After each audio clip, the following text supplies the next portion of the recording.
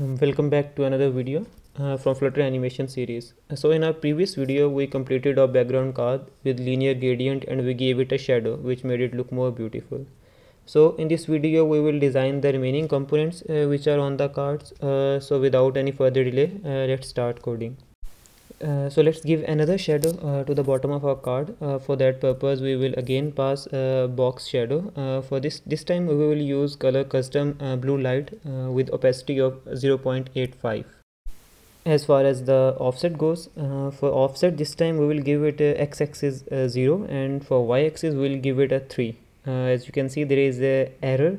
For this we have to remove this constant at the top and then add constant at the remaining yellow warnings. If we reload our project, you can see there is a beautiful small line of custom blue light color that we can see at the bottom of the card. So this is our main card view file. There's going to be a lot of code in here, so let's refactor this code and extract some widgets out of this file.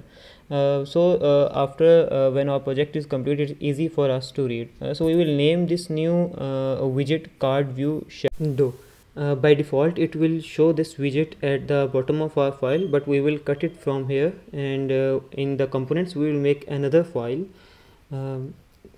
another dart file, and give it a name of card view shadow and place that code inside this file. Now we to remove these errors we have to import the material library.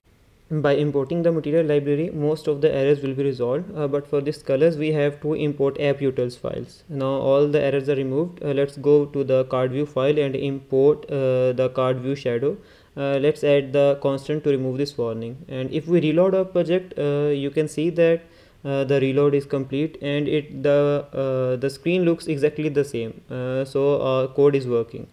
So we are done with our card view background and it looks fantastic. So let's move to other items that are on our card. First we will code this text view at the top, and step by step we will go through all the components.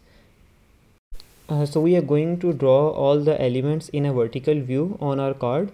So for that purpose we will use column, and inside column we will pass children, and inside children we will use text widget, and inside text widget we will pass animal as a dummy text. And if we reload our code, you can see that we can see animal but at the left top left corner of our card and out of the card view, and it also looks very small. So first design we will style this text, and after that we will bother about the positioning.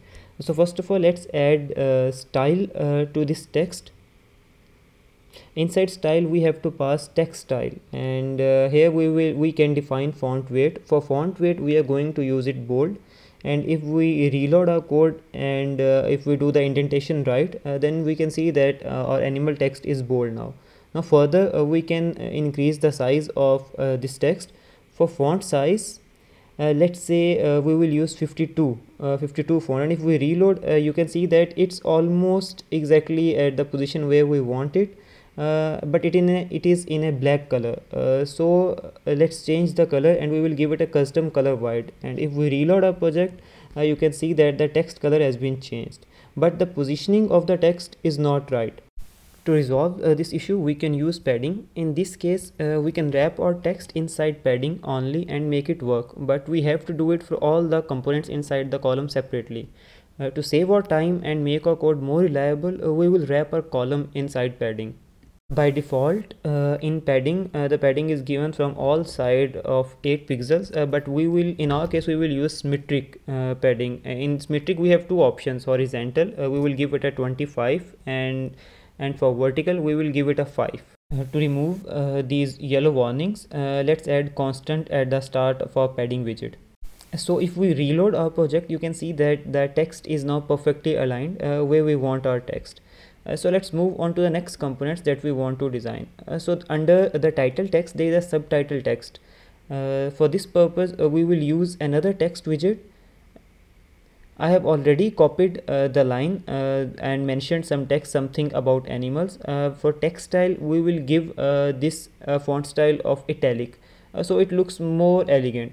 Let's change the color of this text now. For color we will again use custom color white, and if we reload our project then you can see that now our text is in white. As you can see that our description text is not in alignment with our title text. To resolve this issue, we can give it a text alignment.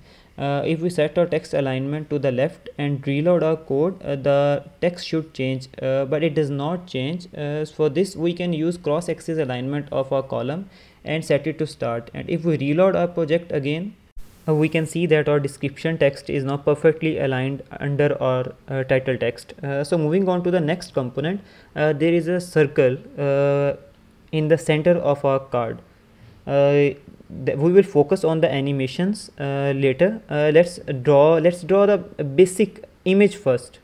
For this purpose, we will use image.asset widget in Flutter. Inside this, we will provide the path of our image. We have all the images in our assets directory. We will give the image name. When we use an asset image, we can't use constant because we were using constant at the top of our widget tree. So if we reload our project, yes, you can see that there is a image of a baby elephant in the center of our screen. So now we will comment this image.asset line because our main focus is to code a container in the center of this card view. For this purpose, we will use container and give it a width of 300 and a height of 300. And we will use decoration, and inside box decoration, the shape of the container, we want it box shape. We want it box shape dot circle. And if we reload our project, firstly we have to remove this error because we are using container and at the start of a widget tree we have constant. To remove these warnings, we have to add constant at the start of the yellow lines. And now if we reload our project, you can see that there is nothing to show. So let's give it a color. We will give it a custom color white. And now if we reload our project again, there you can see there is a circle right in the center of our card view. So this is it for this video. Now we are getting some shape of our application that we are trying to develop. Please make sure to like this video and subscribe to my channel, and we will complete the remaining application in the upcoming videos.